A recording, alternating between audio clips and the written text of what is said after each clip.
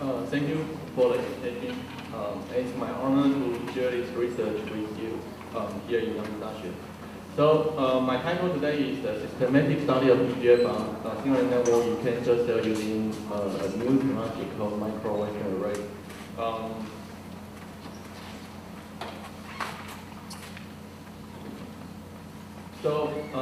I think most people here are very familiar with the systems biology. Basically, compared to the molecular biology, systems biology can acquire more data, and that's why it's able to study more mechanistic, and you can study like a whole proteome or whole genome, something like that.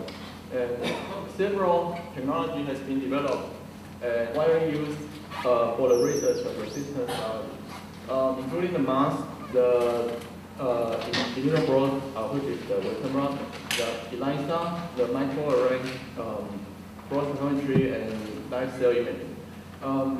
The throughput and the multiplexing, the signal particle scale and sample size are all different in this technology. So there's no answer to say which is the best technology to use. It depends on what kind of research you want to do. So depending on your research field, you may choose one or two that's the most suitable technology to study. And so the thing is, I think most people know that the mRNA does not totally correlate to the protein in most cells, most systems. So the correlation is actually very bad, from 0 to around maybe 0.6. That's why in several cases we need to study the protein instead of the mRNA. That's why people start to develop the antibody array. So they think that it's easier just to do a high throughput way by printing the antibody onto a slide and then incubate with your lysate. And as a high throughput way, you can see several protein change at one time.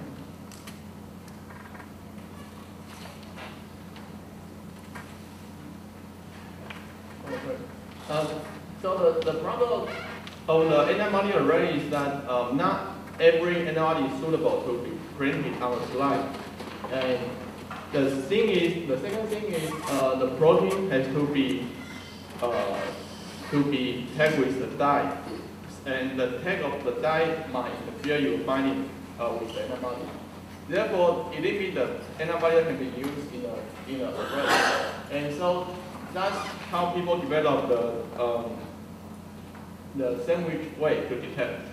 So the sandwich way is you print the antibody onto an array, then slide, and then you put your tissue lysate or cell lysate without any tag on it, and then you use a secondary antibody that can detect the same protein with the tag on it.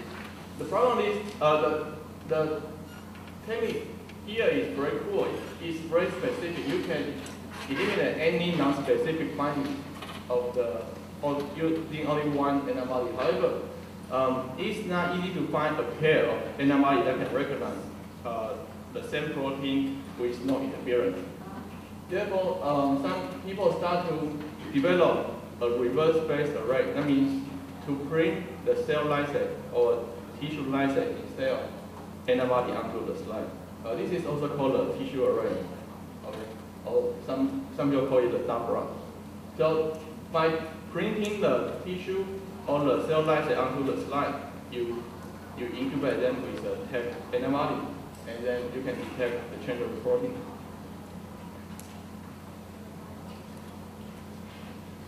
So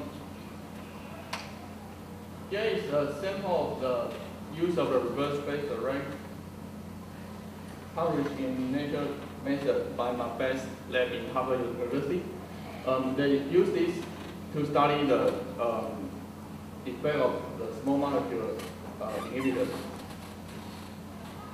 The problem of that is for most people who use the tissue array, they only compare decide if the NMRD has like single band or multiple band. And if they see a single band, they just go ahead and then use the NMRD in the tissue array. However, my friends then compare 61 NMRD with the traditional Western and then with the reverse-based array. What I found is that only 4 NMRD, the signal of the array is identical to the signal of the traditional Western. And then another 8 NMRD, the signal is similar in the array and the traditional Western, but it's not identical. So the array signal is actually shrink, is compressed. So it's not as dramatically as the traditional Western. So besides that 12, all the others 49 NMRD test is not consistent between the traditional Western and the reverse-based array. So as showing here, like for the for threonine 308 AKT, you can see that after each generation, the signal increased a lot in the traditional Western. However, in the reverse-based array, there's no change. So in this situation, you will get misled by your results for the reverse-based array. However, the tissue array or the reverse-based array is widely used in the clinical sample screening. So we don't actually know how many results is actually positive or is actually correct, because only 4 out of 61 is identical between the two technologies. And like another 8 is just similar signal but identical signal. So there is a need to improve the technology. The problem of the technology of the reverse-based array is that the protein is not separate. So it's printed as a spot. So, the advantage of the Western blot is you separate your protein, so you can see the different molecular weight of protein. So even if your NMRD recognize more than one band, you can actually look at the correct size of the band and say, okay, I can see my band here. So, even if it says that 5 bands, you can still tell which one is the correct one.